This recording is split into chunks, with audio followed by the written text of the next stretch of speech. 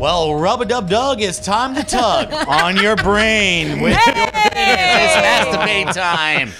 Joe Hawk here. We got the lovely Chasta, So Stephen proud. Kirk, Dennis Willis, and Joey Mack. And this masturbate was brought to you by alcohol. Beer. Depends.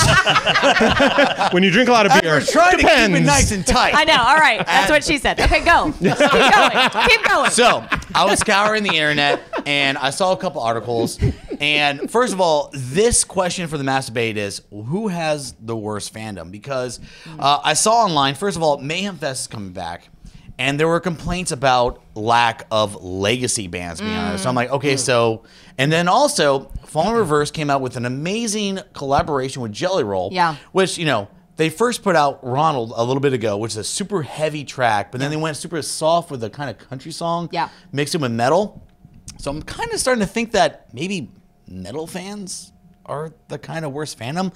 So I kind of wanted to bring this to the table because I'm sure we've all experienced different fandoms from different generations that are kind of tough on their specific fandom. But I don't know, what do you guys have to bring to the table? You know what? I wasn't going to go first, but I'm going to. There we go. Because of what you just said. Yeah. Because I agree with you. Yeah. I'm going to call out our own people here. The metal community. The metal community. Because they get so pissed off and so angry. Well, thank you. Yeah. Timer. They get so pissed off and so angry when anything pushes towards the outer limits of what they might consider metal. Right. It's just absolute rage online. And also the metal family tree makes me laugh. It's like the thrash metal, the doom metal, the black metal, the dark metal, and you can't be in this metal club because Yeah. you're that kind of metal, and it's just goofy. I just don't understand why people get in literal fights on social media about that kind of stuff. Now, I never understood. It's funny too because back to Fallen Reverse with Ronald, they had also Tech Nine jump in on that track. Amazing lyrics by Tech Nine. Freaking somehow it fit amazingly with the super heavy theme of that song. Yeah.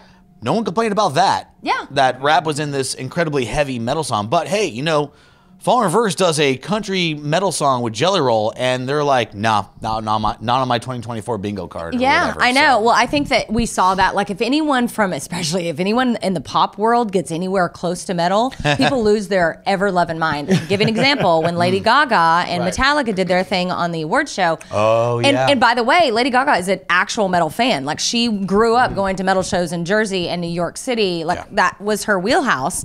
And one of the reasons is in music. But people couldn't have it because she's Lady Gaga.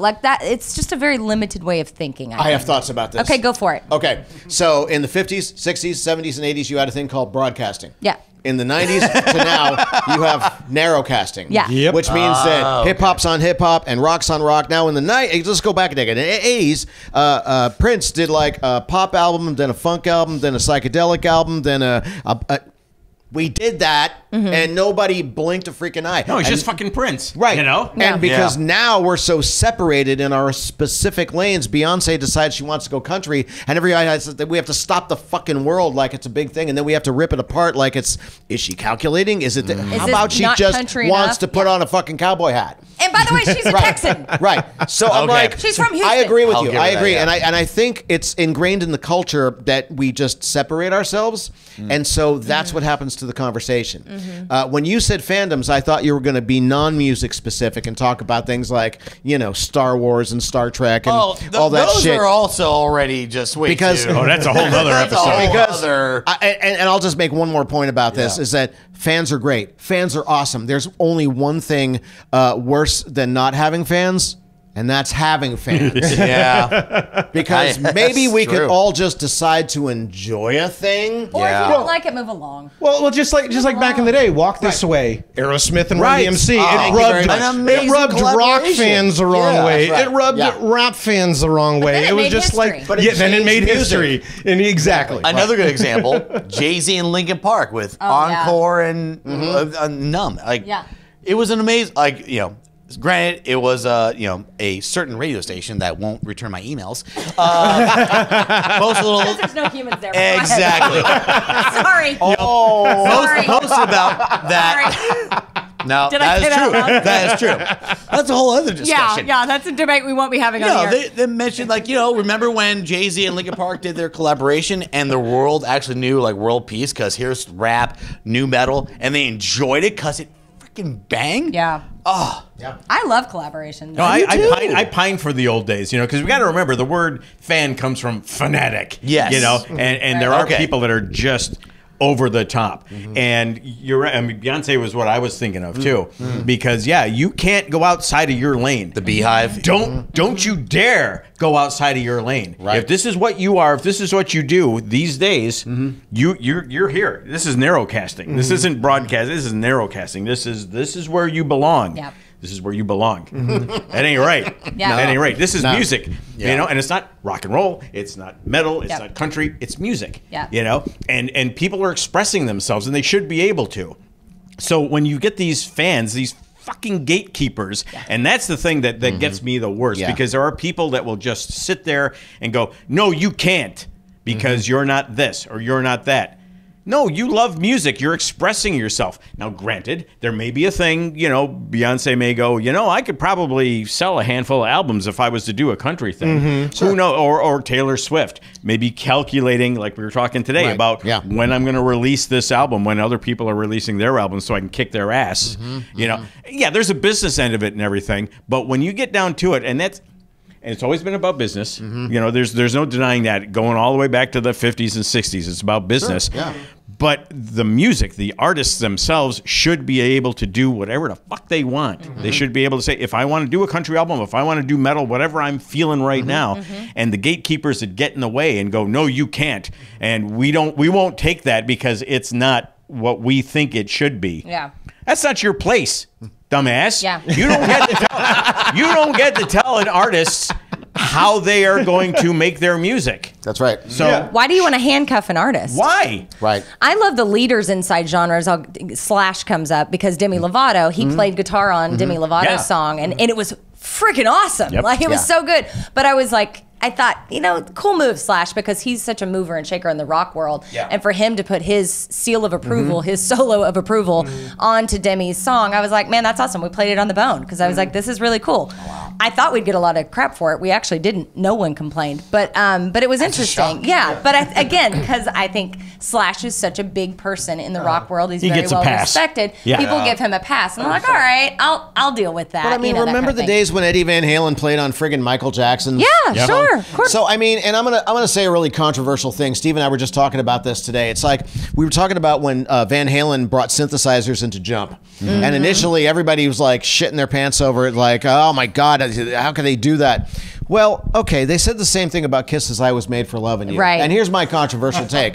It is 2024, and those songs are still played regularly. Those are the ones that endured. Yeah, Those absolutely. are the ones that skipped the line, skipped the genre, did something else, and we still listen to those. And it's the ones that played it safe and stayed in their lanes that have fallen a bit away. Because they sound so much like everything else, right? Like when you take an artistic jump.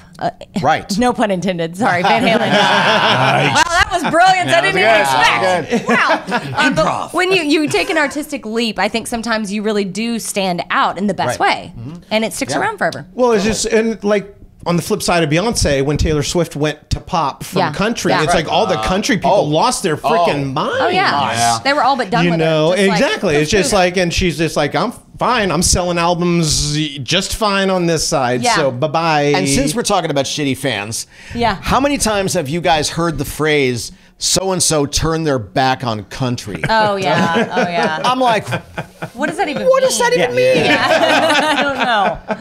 I really don't. Turn in their country card or something? Like, I don't want this anymore. Here's my hat. I'm out. Belt buckle. And Beyonce's like, thank you. Thank you, I got this. Yep, exactly. And It's she like does. there's only so many seats at the table, I guess. So somebody's got to tap out before you Tap can jump in. right? Okay. Yeah, you're right. So, but is there any certain groups fans that you guys get super irritated about?